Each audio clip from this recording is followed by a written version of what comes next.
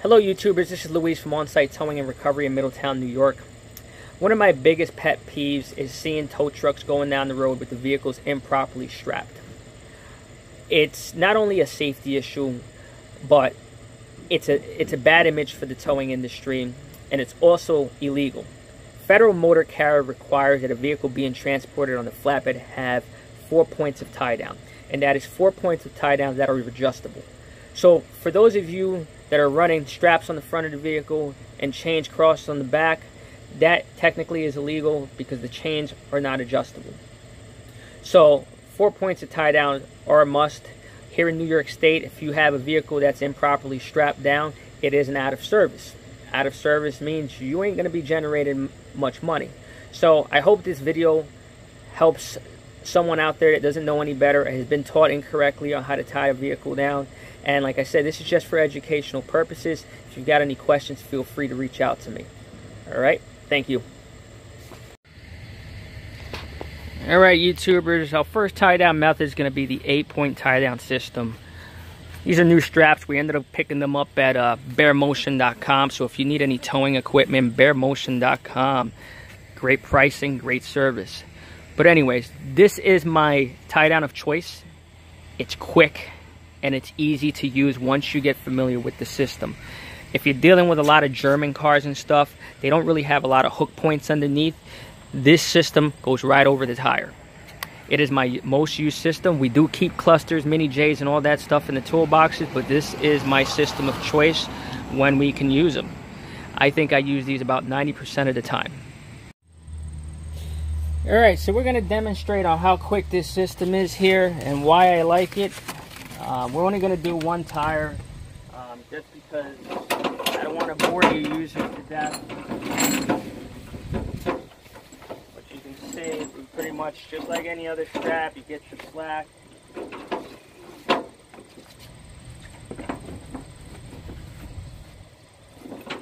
Take your slack out. Try to keep this at about there.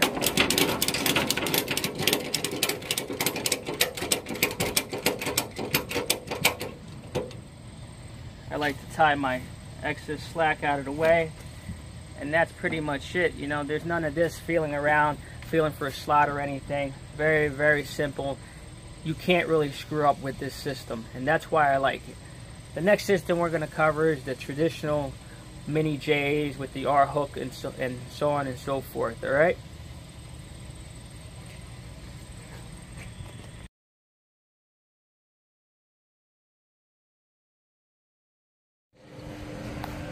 All right, the next tie down method, we're going to use the traditional cluster hook with the mini J, T-hook, and our R hook, which 90% of people don't know how to use. We'll make another video for that one.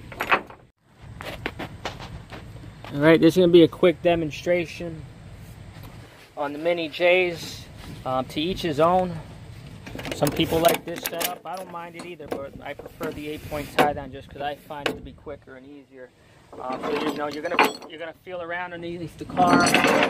Make sure that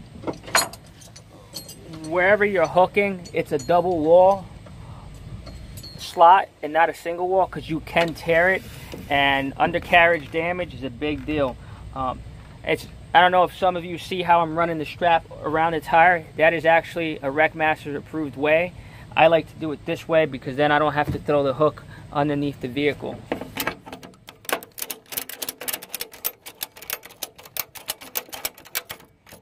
And of course, we'll do that on all 4 corners. And we'll even show you where I got it hooked. You can see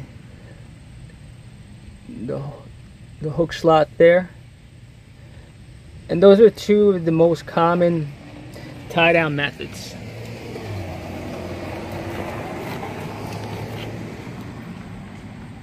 See how I got it around the tire? When I first started in the business, I would actually throw it right down, you know, but that's just an added step. There's nothing wrong with that.